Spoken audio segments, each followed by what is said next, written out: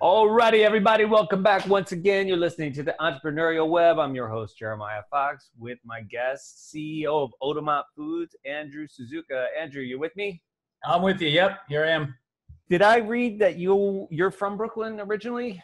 From Westchester County, so it's been actually Putnam to be technical. Yeah. And how long have you been in Brooklyn for? Probably 20 years. Yeah. Cool. Bit in this neighborhood too. No. So we've been here for 15. I know it's the kind of place where you just don't leave, right? No, you got the playground, you got Della, you got everything you need. You got the juice box, good to go. It looked quite different 15, 20 years ago. Oh yeah. Now they cleaned up the park, they cleaned up the playground and everything, and it's I got nice spots popping open. And there were far fewer businesses. I mentioned this earlier, and it's definitely a concern of mine because I've seen so many places, temporarily shut down, especially, establishments like retail, and which you're getting a good insight into right now with your placements, but service as well. A lot of these places, it's going to be quite difficult for them to open the doors back up, because my guess, based off of my experience, I've lost businesses before. I've temporarily closed businesses. They're still temporarily closed. And it's tough because your bank account goes to zero real quick. You just paying your staff and the few people that would actually successfully sue you, if they did. Right. You try to take care of them, and then you got nothing left, and then to open back up, it's like, well, then you got the backlog of rent or leases, right? Yeah. You just thought you couldn't pay because it's cash business, and then it's unless those are forgiven, which it'll be interesting. I mean, it's there's a lot of great places out there. And it's a little bit of Darwin in a way too, right? So absolutely, which is why my ass has been open every day, because I'm just right. You, man. I'm my confidence level is so high. I definitely need the adversity checks, but sometimes I'm like, Jesus Christ, man! You're going to be on the Galapagos Island. You're like one of those, as soon as this went down, I was just like, if we close, that's it. There's no coming back. There's no coming back from the dead. If everything goes dark, that's just it. So my inspiration every day, and it's amazing because we've gotten traction every day. Of course, we're operating, at a huge, just a fraction of what we used to do. But it's enough, it's enough to keep doing it every day. And it gets me excited for the next day. And every day I come in and I'm just like, the phone's not going to ring. And 5 minutes later, ring. And I'm like, all right, folks, here we go. And you'll be one of the, and then the ones that can weather it, right? It's like, they're going to get smashed as soon as everything starts to come to reality. Then you're going to be on that flip side of right?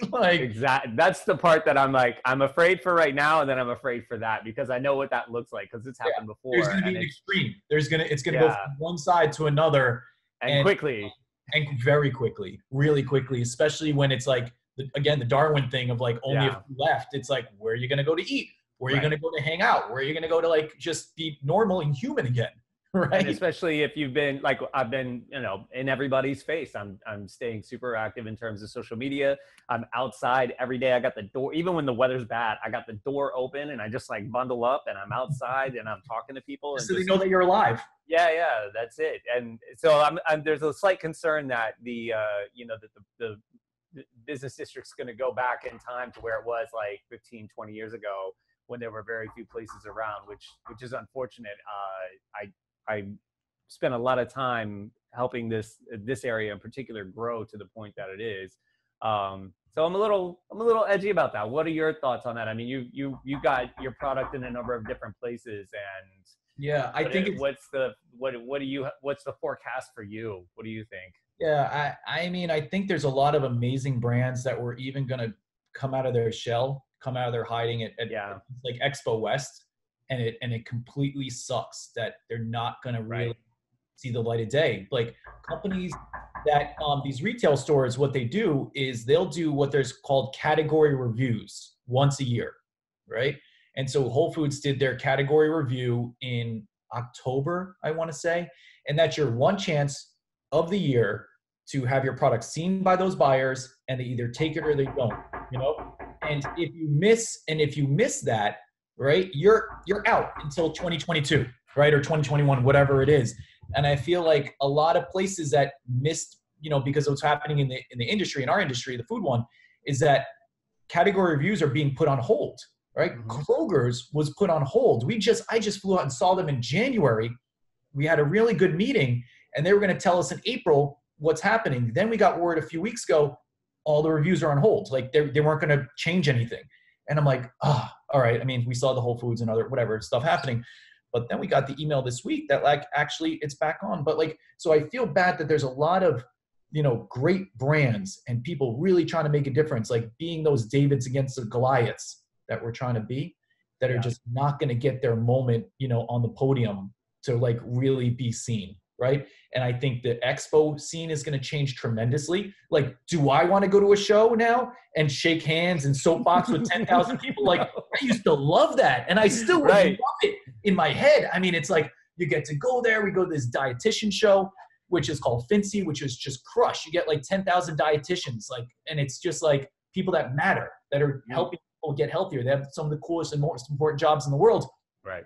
Like, what is that going to look like this year? Is Expo East going to happen? Like, you know, I don't know. I'm a little bit like this, you know, the whole thing's not going to go away. The flu doesn't go away, you know? So it's like, I don't know. It's going to be weird. So I think overall what's going to happen, I mean, what's the impact on like these other brands? We're going to lose a lot of like, a lot of people with some huge potential.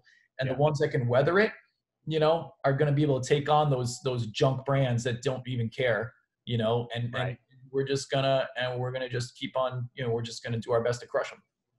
Yeah, that's good. I basically feel the same way. I mean, it's unfortunate that this is going to claim a lot of really honest, hardworking people.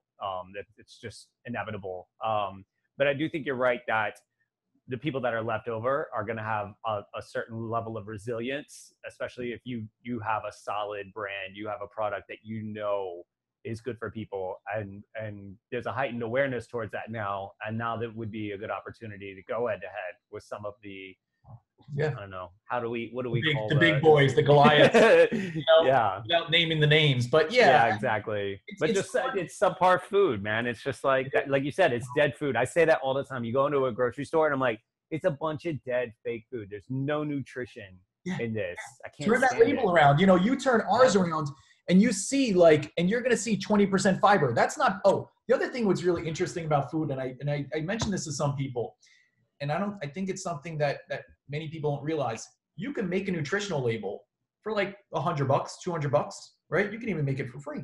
You know, you just plug your stuff into it. But I'm like, wait a minute, that's not like, but you cook it, it changes what's in there. It changes the ingredient, the vitamins and everything. So this label costs us $3,000 a SKU, because we send this to the labs to get fully mass spec'd. What's the A, the B, the C, the fiber? So when we say we have 20% daily fiber, we have 20% daily fiber. There's no BS there, you know? Yeah. And so like, I know that that's no nutritious stuff on the market, not just because I'm pretending or it's theoretical. No, we actually tested it. Then the crazy part is, this was the extra motivation, right?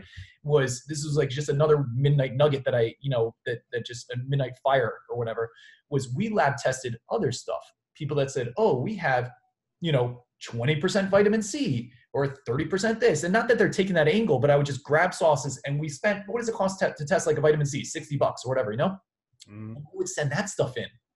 And we'd say, instead of 25, it was 0.25. I'm like, whoa, are you kidding me? Like, maybe we need some shelf space. Maybe I, should make a phone call, but it's like, it's like you just see, and that just pisses you off. At least it pissed me off to see this stuff that like, I thought I was grabbing that before I was on this side of the fence. I was on the other side. I was a pure consumer. I was never in the food manufacturing space, right? And as a pure consumer, I would take things at face value a little bit more. But now I'm like, you know what? And I'm in marketing too, but I would even still get tricked with the marketing. But you figure you turn a label around, you should be able to, like, no, you don't have to. And so like, I've, whatever, made a little bit of ruckus about that, here and there on like some panels or whatever, like right to the FDA, like, why do you allow people? And they would kind of just dodge the question, like, really? Are we in politics now? So that's exactly it. I mean, they're getting their pockets lined somehow to make that more accessible to a larger group of people that want to feel shelves, so I'm sure they're getting it somewhere on the back end. I have no doubt. Yeah.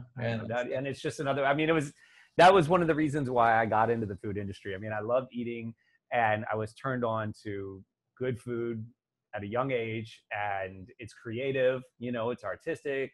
And the same thing, I love being around people. This is not being able to shake hands with people. And I mean, this is what I do. I stand on Prospect Avenue and I'm like, how you doing? How you doing? And it's fucking killing me right now, man. I can't fucking hug people and shit. I mean, it's a good thing that I got so many kids, because I just I come home and I hug them, and we do jujitsu at the house. So I'm getting my, I saw you getting all your workouts in. Yeah.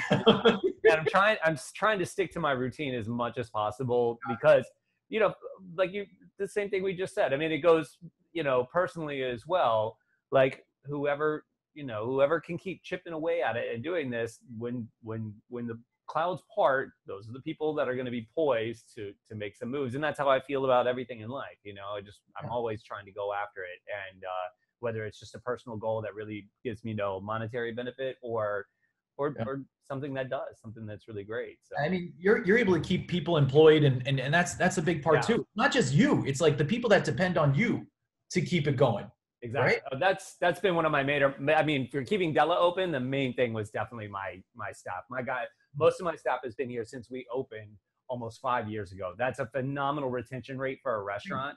Huge. And they're my family. Like, we spend Thanksgiving together. We spend Christmas together. I don't go see my parents. It's all of us. We get together and we have a big meal. Like, sometimes I have family that comes in to spend it with them. And that's how I'm treating it. And my guys have been such an inspiration for me, because there are definitely times where I'm like, man, I don't know about this. And I talk to them and I'm like, nah, man, we got this. Yeah, right. As long as you're all in together, you got that crew. You just need that crew, that ride or die crew. All right, we're going to take one more short break. We'll be back in just a few, guys. You're listening to the Entrepreneurial Web.